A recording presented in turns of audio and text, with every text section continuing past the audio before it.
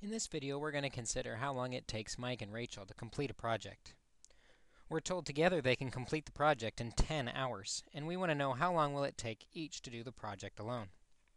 So let's see what we know about Mike, Rachel, and the team. We know it takes Mike twice as long as Rachel. We don't really know anything about Rachel, so let's make her x. If Mike takes twice as long implies we multiply her time, x, by 2. So we'll say Mike is 2x. Together as a team, they complete the project in 10 hours. And now we've got the basics to make our equation.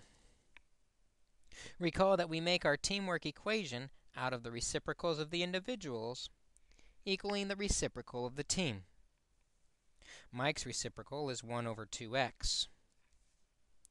Plus Rachel's reciprocal, 1 over x, equals the reciprocal of the team, 1 over 10.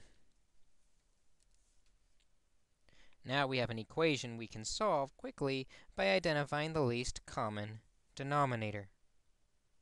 In this case, the least common denominator is 10x, and so we will multiply each term by 10x on both sides of the equation and reduce to get our resulting equation.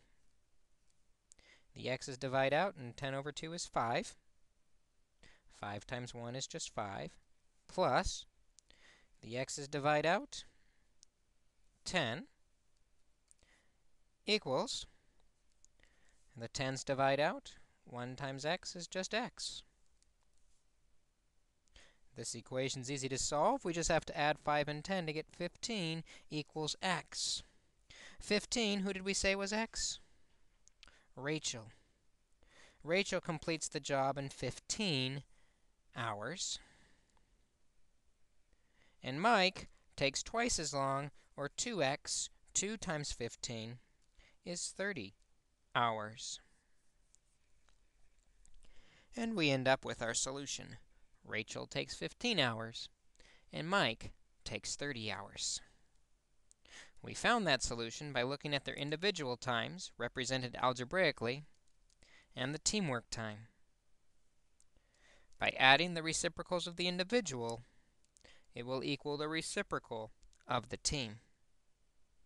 We can solve that equation by multiplying by the least common denominator to get our final solution.